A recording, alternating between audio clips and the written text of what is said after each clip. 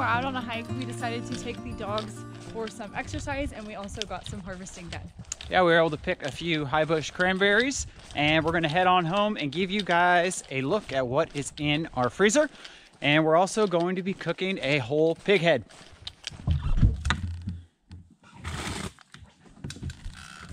We ended up buying another pig this year. You may have caught us processing a pig last year around the same time. We did it here on our own property. This time we went to the farmer's where he had a mobile butcher come out and butcher the pig.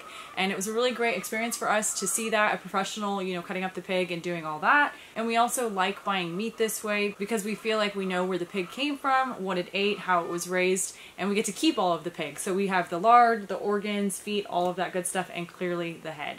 Eric's gonna go ahead and show you what is in our freezer. Let's open it up. So like Ariel said before, most of this freezer is actually full of our dog's food, and actually all of this dog food we've gotten for free. It was gifted to us by people who no longer needed it, so that's where all of our dog food comes from. I'm gonna pull out this one bucket right here first, and this is full of pig scraps and beef scraps. Now that this is out, we can get a better look and I can show you guys what kind of dog food they have. Most of their meat in here is moose meat. We have a 5-gallon bucket full, and then we also have one of these huge black trash bags full of frozen moose meat for them. We have quite a few of these caribou roasts, and we've got a few bags of salmon. Here we have a bag of pork scraps, and then underneath that we have a container of pork organs. I think we also have some organs from a cow in there. I believe we have some livers in there, and I think we have a pig heart. But this may seem like a lot of food for just our 2 dogs, but our dogs eat a ton of food. They're skinny, they're active, so we go through this actually pretty fast. So that's pretty much it on the dog food section. Let me get that bucket put back in, and we're gonna move over to our food. On top, we have a big bag full of kale, and all we did with this kale after we picked it was we washed it, and then we blanched it, put it in this bag, and stuck it in the freezer. So we kind of just pick off this whenever we need. I'm going to go over this basket here first. We have quite a few different things in this little basket. We have some dill and some high bush cranberries that we picked. And then as far as some of our frozen veggies, we have some peas, we have Brussels sprouts, and we've got frozen bell peppers. And the cans that you see in here on this side, these are all our pestos. Over here we have a couple things that are really good. This is roasted eggplant, and that is kind of blended up with some tomatoes and garlic and a few other things. And this is a really good kind of spread. And then we have another of our favorites, and this is our herb butter. And herb butter basically is softened butter mixed with whatever herbs you want to mix in there. We probably have 5 or 6 different herbs in each one of these jars. And then these are just frozen pollen patties for the bees. Let's get this basket set aside and we'll start on our pork. Okay, this lower portion here, we have, you can see a lot of pork trim. We have those 3 bags plus another up here.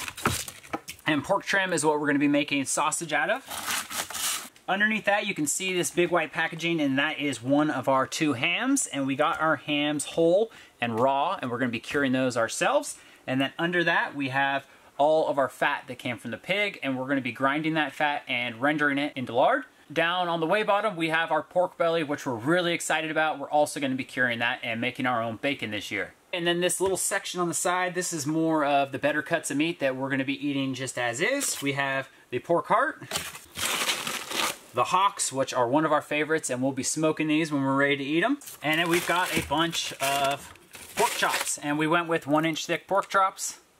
We've got a couple top sirloins here, and the pig that we got this year was kind of a new breed that we're trying, and it is a Cooney cross. And you'll notice that this meat actually has a nice layer of fat, so there's a little more fat coming off this pig, which we really like. We've got the pork butt roast. We've got spare ribs, and a few more roasts and ribs down in there, but that's pretty much our pig that we're going to be eating through this year. Us curing our own meats is going to save us a lot of money. We didn't have to pay the butcher to do it for us. We're going to be able to kind of just learn how to do it, and we're going to be able to put exactly what we want to put on our cures.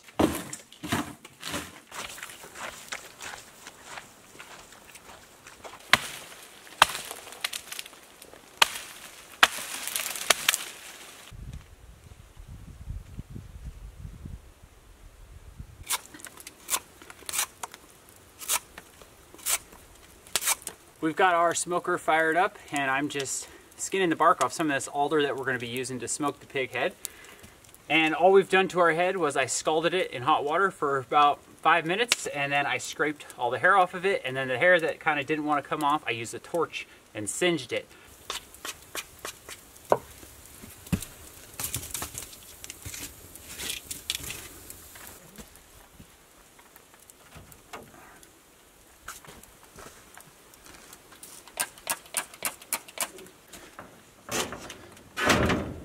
I got the smoker opened up. We've been smoking this head for about 2.5 hours, and it's starting to look pretty good. It's actually starting to cook. You can see the gums are starting to kind of pull back, and you can see inside his mouth.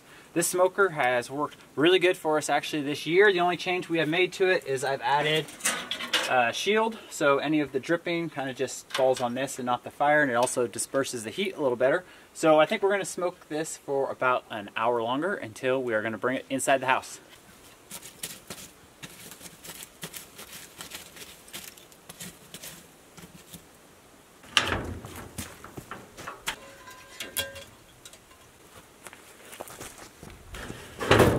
We got the pig head inside. We ended up smoking it for about 4 hours total. Now what we're going to do is we're going to finish it off in the oven. But before we do that, we're going to make a glaze for this pig, rub it all over it, and we're going to get it in the oven at 325 degrees for probably around 2 hours.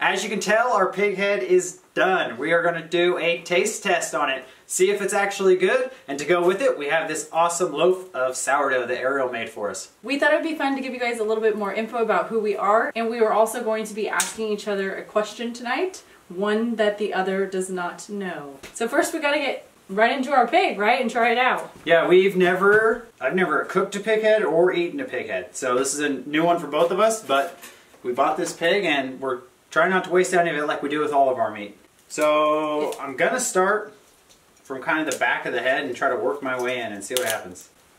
In the past, we have made bone broth with the pig heads and gifted that to our pups, but there is a lot of really good meat that comes off of a pig head, and the cheek, their jowls. The jowls have already been taken off, but you can see there's a lot of meat in that ear. Yeah, the ear, to be honest, I don't know if I'm going to eat the ear because I couldn't get all the hair off of the canal. So the ear might be for the dogs. I know they like pig's ears. So I'm going to get those cut off first. So the skin is like super crispy. It turned out really good, it looks like. And this looks like it's just all fat, but it's that good kind of fat that's kind of just melting.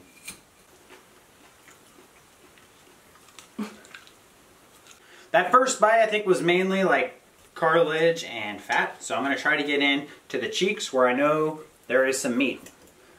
I cut some of the meat out of the cheek, which actually looks pretty good. It looks nice and tender. I'm going to try this and see how it is. I'm going to put some of these little scraps we have aside for soup or for baking with beans.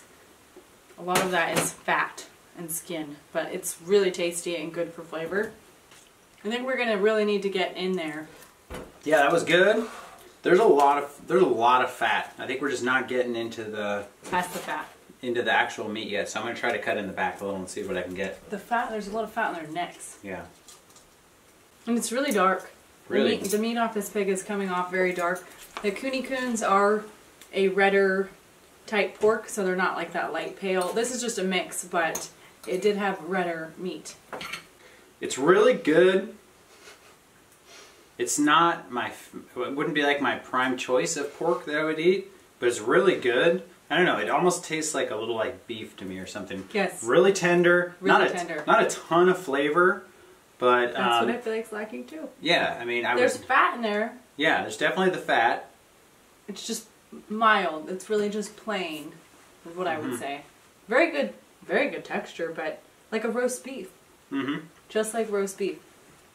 We didn't smoke this, so I think that adds a lot of the flavor, but I'm not a meat master by any means, but I would think possibly letting it sit in a marinade or injecting it with some sort of thing would make it have more flavor. I think the fat really does lend a lot of flavor, but there's not much of what we really put on it kind of coming through beyond that skin, for me at least.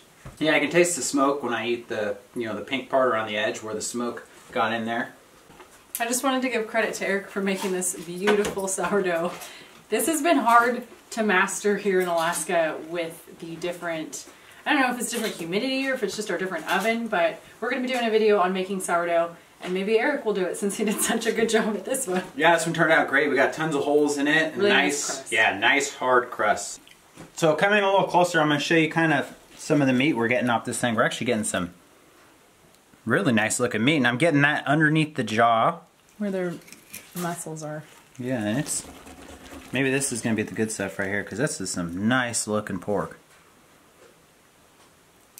We figured this would be a good time to mention our little tidbit about us, and we get a lot of questions about our backstory and just our life before Alaska, so we were going to tell what our previous occupations were, or what some of our previous occupations have been. Do you want to go first? Yep, I started working at a young age for my dad, and from there I learned to drive a truck. I drove a truck for a few years when we lived in California. I moved to Oregon, or we moved to Oregon, and I drove a garbage truck for about 4 years, and then we moved up here. Since Eric and I have met, I was doing quite a few different side jobs, and I was primarily in school in order to get my degree, which was for dental hygiene, and that's what I previously worked as. That was my occupation, and it was a wonderful one, by the way. So now for the fun part, I'm going to ask Eric a question that he does not know what it will be, and my question for you is, what has your favorite experience been since we have moved to Alaska? This is impromptu, so you may need a moment to think about this. Favorite experience was probably during hunting season, when we've climbed to this top of this mountain, and we could probably see as far as I've ever seen. And you're not just seeing far, you're seeing Alaska far, so it's beautiful every way you look. So I guess that would probably be one of my favorite experiences. That is literally my same thing, that same mountain. Well, I was thinking about this question earlier, if for some reason you asked me, and I was thinking about when we went hunting, that mountain. Yep, so now it's my turn to ask Ariel a question. When we first met, what was your favorite type of food? And now, today, what is your favorite type of food, and why do you think it's changed so much? It's like a multitude of questions. Okay, well, Eric and I had a discussion the other day. Chicken nuggets and chicken Alfredo and bacon cheeseburgers were my 3 favorite foods, all equally shared. And it's not that I don't still like that. I mean, I would still happily eat all those meals. But in general, my favorite food? I gotta just go, can I just give like a general category? Sure. I'm gonna go with vegetables. I know we're sitting here, we're eating a pig head, and we have some great, gorgeous sourdough bread, but I mean, I just love vegetables. Maybe not carrots, but I like beets, and I like greens, and I just love vegetables. They're just so many things and so much they offer. To me, it's literally like Christmas with picking vegetables. And I feel like it's probably that way because of our lifestyle, just how we've chosen to live, and feeling that closeness, you know, to the plants that we're growing. So that is my answer. Cool. So that's it. Now you guys know a little bit more about each of us. I think all in all, coming to a conclusion with this pig head, I definitely cook another one again. They're really good. We're definitely going to have to dive in there and work to get that meat. For some reason, it's not like a pork chop.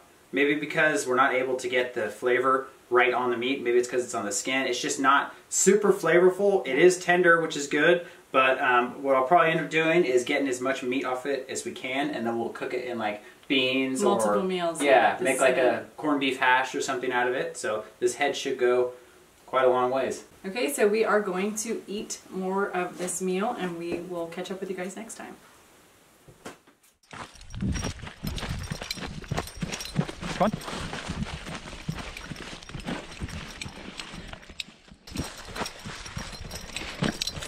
Keep up.